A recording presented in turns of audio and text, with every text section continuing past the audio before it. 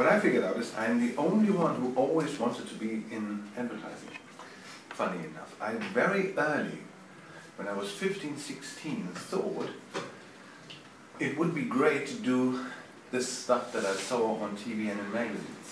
And I can't tell you why, but I had this urge all the time. So after school, I had to do my military service first, but after that, I went into a school that would teach me how to do advertising. And I knew exactly that this is what I wanted to do. And I never met anybody else after that who was like that. I met an awful lot of people who were studying philosophy and then were taxi drivers in Frankfurt. And then they, somehow, moved into the business because they had to do something for a living. And I was never someone who said, I'm actually a writer, I'm actually a philosopher, I'm an intellectual, but I have to do something for a living, so I never would. I loved the idea of helping brands to communicate so they would become interesting to the consumers. I always loved this principle. Might be sick, but that's Have you noticed, or can you define any national specifics of advertising, like Latvian ads or German ads? Are there any difference between? No. The good thing is, the answer to that is no. If I would now try to recall what I was looking at yesterday in the jury, I could not tell you which campaign would come from which country. Nowadays they're all prepared for the show, so most of them are reprinted in English anyway when it's about print. The languages they speak in the TV I don't understand, so it could be, I'm sorry for being so ignorant, but it could be all sorts of different languages for me, so I wouldn't know, I couldn't tell. Unless it's Italian or... But Slavic languages I'm awfully lost. So I wouldn't know where it is from. And the favorite campaign that will get a Grand Prix tomorrow night, this is why I don't say it out loud now, I've learned later was from Kiev in the Ukraine and was from Ogilvy. So I didn't see an Ogilvy specific thing in it, and I didn't see a idiosyncratic Ukraine kind of thing in it. It was just a very, very smart thinking, wonderfully executed. And I think this is a good sign, because we're in the world of global brands, and we're in the world of human beings. I think that all the differences between the nations are not as important as the common things we have as human beings. What gives me a reason to believe that? If you see the huge success of Hollywood movies around the world, then it is not because, for example, I don't know if you remember E.T. It's not because E.T. was happening in the suburbia of Los Angeles, where they have specific lifestyles and cars and how the moms talk to their kids. It was irrelevant. The film was about a global truth, which is homesickness. So if you talk about a global truth like homesickness, you can even take that in a wrapping of suburbia of Los Angeles, or backyard of Latvia, or outskirts of Namibia. It doesn't matter. So we are in the business of global brands that only work globally because they deliver something for a human truth. A presentation the day before yesterday, you showed us some of your work. Probably it was best of the best, or work you consider which is successful. May I ask you to tell us about your worst of the worst, or best of your worst works? The worst work is not the worst work. If it's really, really shit, you tend to think this is the worst work. But funny enough, that at least gives you some recognition. Your peers write on Facebook, did you see that crap TBWA? And people yuck when they see it, and the client says, oh my God, we had the worst response ever, take it off air. People at least emotionally react to it. So worse than the worst work is the okay work. So whenever we do something okay, it's not really shit, but it's not great, we are lost. The middle ground is the most horrible thing. I always say The devil is not looking like they showed you in the old books, right? With the goat hoof and horns and a tongue coming out. Fucking hell, that's a sexy bastard. Everyone would know. It's like, wow, but he's shit hot. No, the devil will come in a grey suit, sit beside you in the tube, and you will not notice him. The middle ground is the devil. The grey, invisible middle ground. Maybe say that devil lives in focus groups. Oh, devil invented focus groups. Devil invented focus groups. I know that many clients, and I will also explain why they do that, tend to believe in focus groups. Because they are thinking they are minimizing risk. You know, it might kill off the brilliant stuff because new stuff is shocking, and new stuff that is shocking will never you know, if you get asked if you want to see that, everyone says no, so you don't show it, and it never pushes things forward. But at least the very, very bad stuff gets sorted out as well. The thing is, you did not minimize risk with this technique. You just maximized invisibility. And that's the biggest risk you're in. You spend money as a marketeer on celebrating what you do so others see it and fall in love with you. And you do that with something that's invisible, irrelevant, boring. Honestly, this is not minimizing risk. This is just minimizing the risk of being fired now and survive another 18 months until the feedback comes in that we are not a sexy brand, let's change the advertising agency. We are saying goodbye to the times when we have to call ourselves advertising agencies and where we do advertising. Advertising might be a part of what we are doing, but the thing that we're actually in this way has to be called experience management more than anything else. I think that we are here to understand what is the true core and the true value of a brand and what it is, what the brand has as a belief, and then help this brand to behave and act accordingly. And the fact that we are not just helping them to talk about themselves, but help them to act, changes everything dramatically. So suddenly when we help them to act, we then involve someone who was never involved. We involve the audience. Because if there's action, it will lead to interaction. And there's some great examples happening everywhere at the moment where I can see, and it's not just within TBWA, but everywhere I see that people rather want to deliver an experience to the audience than another preaching ad. Because if someone just tells me, I really love dogs, and he repeats this like, in a typical Excel spreadsheet media agency kind of way, I love dogs. And you switch channels to, I love dogs. It's okay, he loves dogs. But when he then starts to say, stop, there are many, many dogs living in shelter homes, and we can't see that. We want you to adopt one. And for everyone who doesn't adopt one, at least buy the food, because with the money of the food, we will help to build shelters so the dogs will not be killed. And we are doing that because we love dogs. So suddenly a belief turns into a real action, which is the adoption drive. And suddenly a brand like Pedigree is not a dog food manufacturer, but truly a dog-loving company. And suddenly we want to have them as part of our community of dog-loving people. I have a dog, I love my dog, they seem to love the dog, we could cooperate. Maybe I even let them feed my dog. But it's coming from action. And we, as people who come from advertising backgrounds, we are actually good in doing it. If we stop thinking about writing an ad, but if we say what we're really good at is understanding what brands believe and how they should behave, then we can be the heroes of this new era where we have to manage experiences for audiences rather than talking to them. Advertising is about we are entertaining ourselves, then he's got it wrong. And people who take drugs and only do work for award shows and, they are probably entertaining themselves. But that's not what I'm talking about.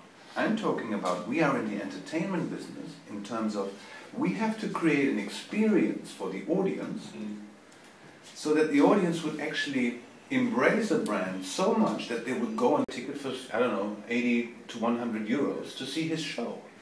So he must deliver something entertaining, so you do that.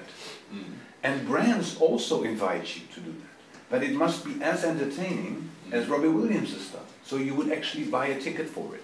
That's what we have to achieve. Because they're not waiting for it. It's not that they say, you know what?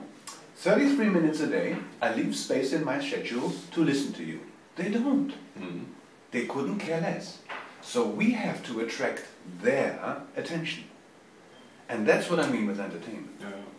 I have to deliver something that is of relevance so they are listening to me, interacting with me, experience a good time with me. I have to deliver something as a brand that makes it, that gives me a reason to exist. Otherwise I'm just bothering everybody. All sorts of emotional things. I mean, I was talking about homesickness when I was talking about E.T. That's an experience. You know, feeling homesick is an experience. And having a moment to stop and think about something, a charity cause or something, it is an experience, and this is what we have to create and manage for our brands. I think I would not reject a client in the beginning ever. I think the English would say, I told you once, I told you twice, but there's only so much I can do for you. So if repeatedly someone would know better and not listen to advice, I would probably say, you know what, maybe we'll find someone else in my organization who takes care of them, because it is useless me going there, because you know they don't listen.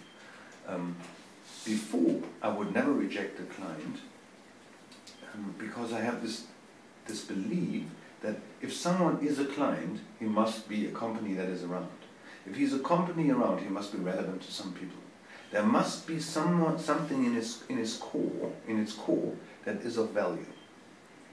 And if he has problems now, he probably has forgotten about that. And I am, as an advertising guy, very good at looking at that from the outside, finding what is the value of this thing, and then, you know, polish it, make it grow again, and help him behave in a better way. He might behave in a very shit way, like didn't take care of product, used cheap ingredients, and people find you out all the time. They find you out. Or maybe he's distributing with a retailer who's really, really bad to the staff, and people don't like that because they don't think that's friendly, you know? On the way, people make mistakes. But I think they once started off good. And if they are willing and able to listen to us and taking the help, which also it always means criticizing them. We cannot believe that someone comes to us and says, whoops, I want to give you my budget because, you know, lately we're like, and you're like, and the client service says, but don't you criticize them. Yeah? Don't tell them what they did wrong, you know. No, I think what we have to do is we have to tell them, okay, we looked at it, and we think there's reasons why it doesn't work that well. And that those reasons are not so good behavior, obviously, right? Otherwise it wouldn't go pear-shaped. So that's the business we're actually in. So I would not reject the client ego, because there's something in his core that I like, and if he listens, it's good. If he doesn't listen, there'll be others who take his money. I wear Adidas because I believe in this impossible is nothing. And I'm using Apple products, and I really, really do believe. I love to go to McDonald's, you know? It's not the only thing I eat, obviously, but I love to go there. I love the new 1955 burger. And then they asked me to launch it. I very often love these things, you know? I think this is part of it. And if you deeply, you know, despise it, you better not work on it. You ask a colleague, could you take care of this mandate because, or the company decides, you know what, thanks but no thanks. But working for it, if you despise it, never really works out. We leave great brands behind, and brands are one of the driving forces in our world. And the rule, by the way, for architects is also 95 to 5. The problem is the 95 shit stays longer. Your ad is gone next week. This shit stands around me. I'm sorry, but it's true. Yeah. So they are really crying into their pillows because they drive by this bullshit. And then this guy gave me the money, made me make it like this, and now I do it. And for 100 years. They want to commit suicide. So architects is really tough. Okay. I think the biggest idea, not only in sense of idea, but also in size, that I'm really famous for is the landmark idea for Adidas, right? Mm-hmm. Not doing advertising, but understanding the people who come to the country as tourists, and therefore doing landmarks instead of advertising. I think this is the biggest idea I'm famous for, and turned out to be the biggest executions I've ever done. Funny enough. I would say, and you don't know the work because it was only in Germany, so this is why it's hard to say, but I launched the A-Class of Mercedes-Benz in 1997. And I launched it in a very, very disruptive way. You must imagine the A-Class was the first time that Mercedes was not doing a classical limousine, but doing something really, really which you never expected from Mercedes to do, a small car with intelligent concept and oh my, very disruptive. So, and I had a wonderful strategist I was working with, Alison Cigar. She's from the UK. She worked at BBH and worked with us at Springer and Jacobi. And she came up with the proposition that was called the A-Class is just the metal expression of Mercedes's courage to seek change. And we did a campaign on that then that was called We Believe in the Next Generation. And this whole ad was just filled with wonderful, wonderful emotional images of children playing. This was all, there was children playing, and then there was titles coming in, right? There was a little girl, and there was just a question. Maybe the first man on the moon? And there was a little girl, and we asked, maybe the next UN General Secretary? Then there was a black boy, and we said, is this the president, next president of the United States? And then just, we had a pack shot of the A-Class, only as a pack shot. It was not in the whole ad, it was only at the end, for a launch of a new car, imagine that. We believe in the next generation. This ad was launched, and 3.5 weeks later, fortunately, 95% of all Germans knew the ad and the A-Class. So it was a tremendous success. Unfortunately, 95% of the Germans knew the A-Class, and it was falling over. So the big success of the launch was then exploding in our face, because when this the moose test or elk test, as they called it, and the A-Class tippled over, the scandal was as big as the success of the launch campaign. But then we didn't stop. Then we said, okay, we're going to now take electronic stability program, ESP, build it into the A-Class, give it away for free. Give us 3 months' time, we come back and relaunch. We then, in February '98, I did a newspaper campaign. And this newspaper campaign was the relaunch campaign for the A-Class. And I was not talking about what we did, but just in a small line under the A-Class I said, now with ESP.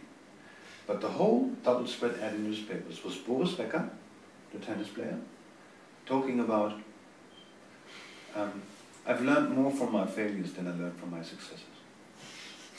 The next ad was, it's not a problem to fall down, it will only be a problem not to stand up again.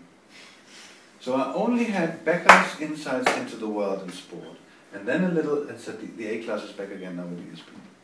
And that became the print campaign of the year '98 in Germany. So I was very proud of it, because I was starting off, very euphoric, crashed to ashes, and could come back euphoric again. So that's what I'm very, very proud of.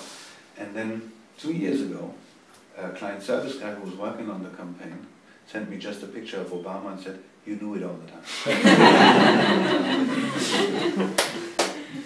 That's good.